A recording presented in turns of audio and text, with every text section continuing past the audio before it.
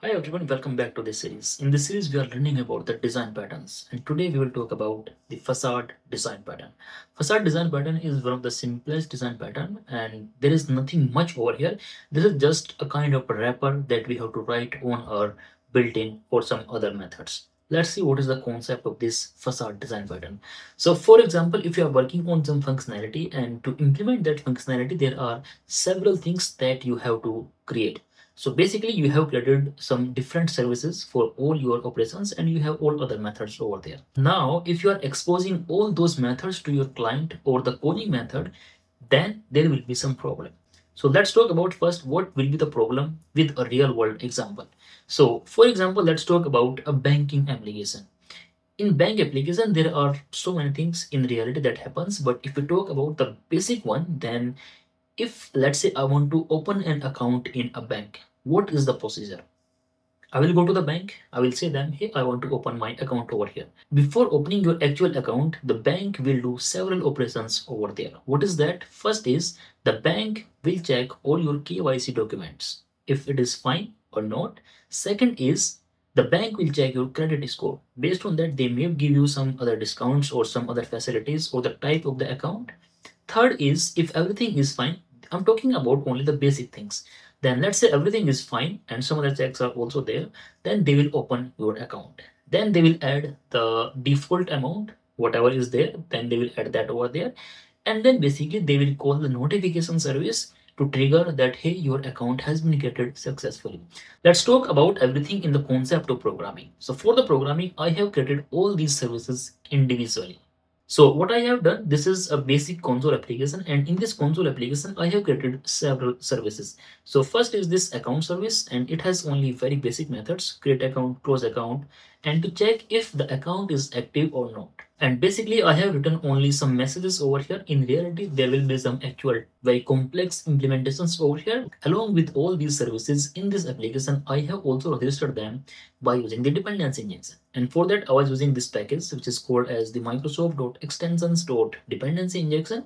And if I open my program.cs class over here, then you will notice by using this service collection, which is coming from this same namespace, I have registered all my services in form of singleton. And at this place, I'm getting the object of these services, which is fine so far. So let's say now I want to work on the account opening thing. To open the account, here I have written some very basic code and let's see what is there. So first I will check the KYC. It is only returning true as of now. For example, if everything is fine, then we'll proceed to the next one. Otherwise, you will display an error message that there are some problem in your KYC, so we cannot open the account. Next is we will check this credit score service, and then same thing also over there. If everything is fine, then we'll call this account service. We will create the account, and if everything is fine, then here we will just send the notification. Let's say my name to the user. So this is just the basic implementation that I have written. There is nothing much over here, and passing two things. One is the message and the user, which is fine so far. Okay. Let's run this application and see how it works. At this place, you can notice that we are getting all the messages. This is the first step where we are verifying the KYC, credit score, account opening, and we are sending the notification. But in reality, there will be more checks over here and more code implementation will be there. But just see that the calling method has to call these four services. So it means there will be a complexity, a problem over here. What is the problem? The problem is that we are giving the permission to the calling method to handle all these things. Basically, it is a complex thing for the calling method. How can you fix this thing? In between these calling method and the actual services, we can create one facade. What is the facade? That facade is something that is visible from outside, but behind the scene, the implementations could be different. So what does it mean? It means we have to create one more class over here. In that class, there will be only single method, which is open account. So this calling method will call only that open account method. And in that open account method, all these details will be written. Let's see how to do that. So here I'm going to create one more class. So right click over here, add new item. Let's say the name is bank facade. The name depends on you. You can give any meaningful name over here. And let's write our first method. So at this place, what I have done, I'm using this bank facade class and I'm using the dependency injection to resolve all my dependencies for the services.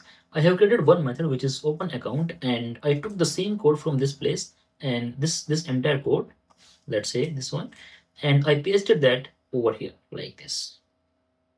Now what I can do, let's register this bank facade also in a dependency injection setup over here. Maybe I can use this add singleton one more over here. And for this bank facade, I'm not using any interface. You can use that also, not a problem at all. Now we don't need them, so let's remove all these things. So here I'm writing the facade, and what is the instance that we need? We need the bank facade. Fine. Now what I can do in this facade, I can simply call one method which is called as the open account. Let's run this application and see how things will work this time. You can see that still we are getting everything. What we have done, we have created just a wrapper over here. So this open account is just a wrapper, and we are hiding all the implementations in this method. That's it. Now we can write more methods over here. So for example, here I want to write two more methods, maybe one for deposit the amount and another is to withdraw some amount. Let's do that. So these are two methods that I have written over here. This is the deposit method. So before depositing any amount, what I'm checking is the account active or not. If it is active, then only we will deposit the amount, and then we are adding the transaction, which is the deposit. Although there is nothing over here, these are just the basic implementations like this. And then we are calling this notification service to send an SMS that, hey, we have deposited this much of amount in your account. Here you can write your name just for the better clarity. Fine. Now for the withdraw, there could be some more operations involved over here. For example, the amount that you are going to withdraw must be less than the current amount in your account. So those kind of things also you can do over here. But the concept is that everything is written in the facade. The calling method doesn't know about all these things. The calling method has to call only one basic method. For example, here I'm going to call this facade.deposit 1000, and let's call some more messages also, withdraw. Let's run this application and see how things are working over here. You can see we are getting the messages from all these methods. So by this place, we are getting the message from the first one, and then these two messages are coming from the deposit, and these two messages are coming from the third method. So I hope the concept of facade is clear to you.